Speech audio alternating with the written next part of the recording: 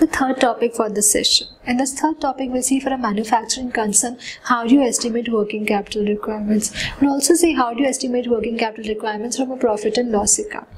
Let us see this illustration. Let us work out together. PQ Limited, a company newly commencing business on 2013, has the under mentioned projected profit and loss account. Sales is 2,10,000. Cost of goods sold is 1,53,000. Sales minus cost of goods sold is gross profit, that is 57,000. Administrative expenses are 14,000. Selling expenses are 13,000. So total indirect expenses are 27,000. So 57,000 minus 27,000 gives us 30,000, which is profit before tax. Provision for taxation is 10,000, which is profit after tax 20,000. The total is also more. The cost of goods sold has been arrived as under. Material used is 84,000. Wages and manufacturing expenses are 62,500. Depreciation is 23,500, which gives a total of 1,70,000. Minus stock of finished goods, that is 10% of goods produced but not yet sold, is 17,000. So 1,70,000 minus 17,000 gives us 1,53,000. This cost of goods sold. And this is how we got the cost of goods sold figure in the profit and loss account, 1,53,000. Let us see what else is given to us. From the figures given, we relate only to the finished goods and not to work in progress. Goods equal to 15% of the year's production in terms of physical units will be in process on the average requiring full materials, but for only 40% for other expenses. So only 40% contribute to other expenses and 50% for the year's production. The company believes in keeping materials equal to 2 months consumption in stock. So how much is the material period? 2 months consumption. Average timeline in payment of expenses is 1 month. So all expenses you pay 1 month later.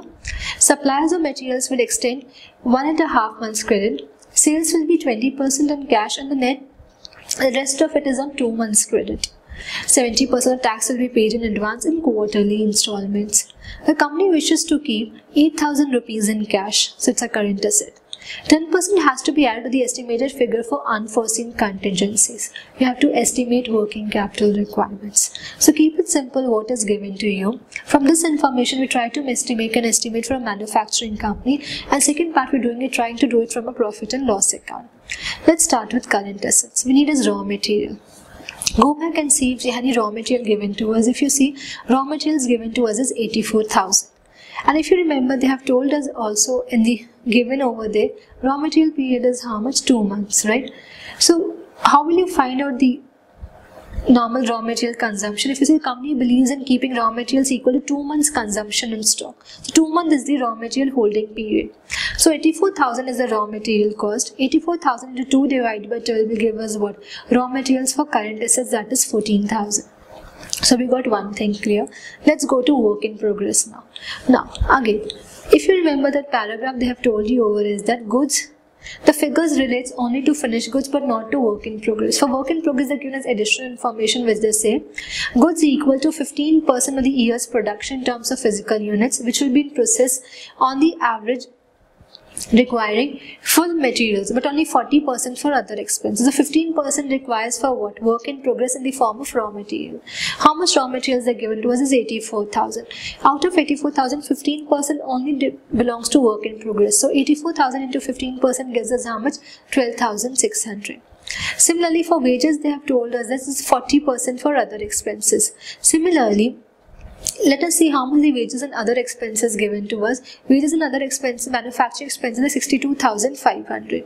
Out of it, 40% is belong to others. So 40% is the remaining amount which is contributing under work in progress stage as such.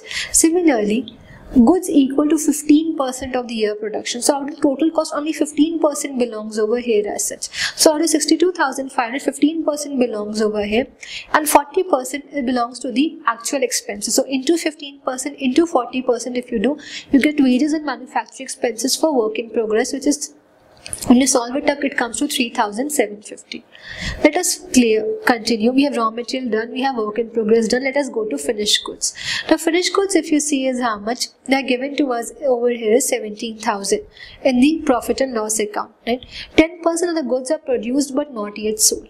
It means 10% is not taking into account as such. Similarly, depreciation, if you remember, is 223,500. It means 10% of depreciation also is not been sold as such. So what do you do? Minus the 10% of 23,500 to 2,350. So stock of finished goods after depreciation will be how much? 17,000 minus 2,350, so this is 14,650.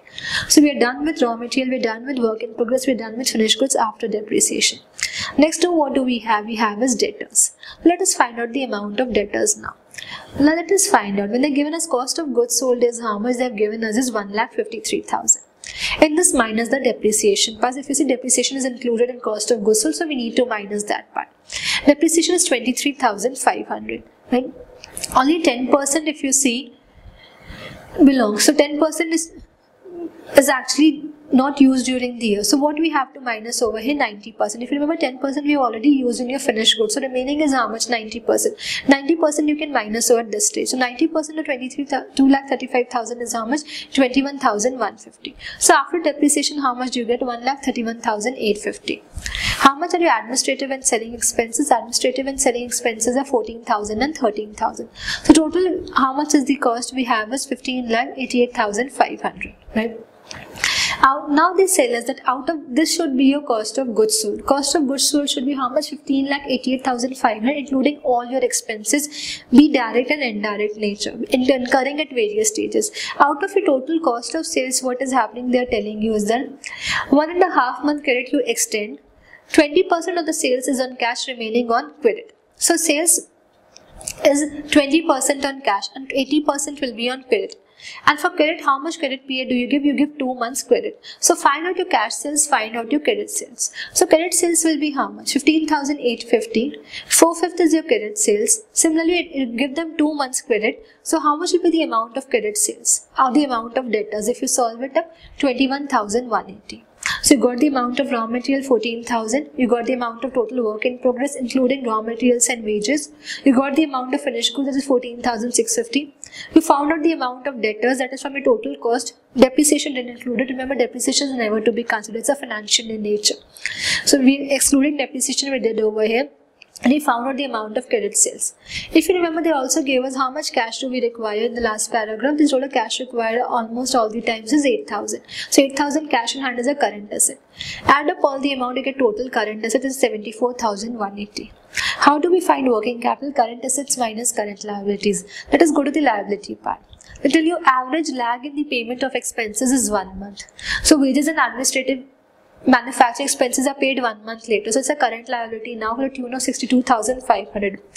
Administrative expenses are paid next month, it's a current liability today. How much? To the tune of 14,000. Selling expenses are also paid next month, tune of 13,000. So if you add up all of them, it comes to 89,500. When the lag is happening next month, so per month is how much? Divide by 12, you get 7,458. Now expenses are done. What will come under your current liability? Your creditors. How much is the total sales of raw materials? 84,000, right? Raw materials purchased are 84,000. Whom do you purchase from? Creditors. So 84,000 is your creditors amount. Similarly, how much is the lag for them? For them it is 3 months. So 3 will take into sure. So when you find out the amount for them, how will you find it out? You find for them is if 3 divided by 24. Why? Because suppliers will extend 1.5 month credit. So if you want to find out the 1.5 month, it comes to how much for creditors? It comes to 10,500. So add up your current liabilities for expenses and creditors. How much do we get? Total current liabilities become 17,958. Now what we need to do? We need to find net working capital. How do you find net working capital? Current assets minus current liabilities. So if you add up your current assets minus your current liabilities, total get 5,62,022. Similarly, add up 10% for contingency, 10% of the amount become 5,622. Net working capital requirement is 6,18,044. This is 61,844. This is how you do as the net working capital requirement. Keep it simple. Add up your current assets taking into account raw material, work in progress and finished goods sales. Total current assets was 74,180. Add up your total current liabilities which came up to 17,950. Current working capital was current assets minus current liabilities came to 56,222. Add up 10% for contingency. Same way as we did for trading concern, total working capital requirement will be 61,844. Same way as do for trading concern, do for a manufacturing concern as well. In the manufacturing can be divided into raw material, work in progress and finished goods stage. Keep in mind every head has certain expenses for them as well.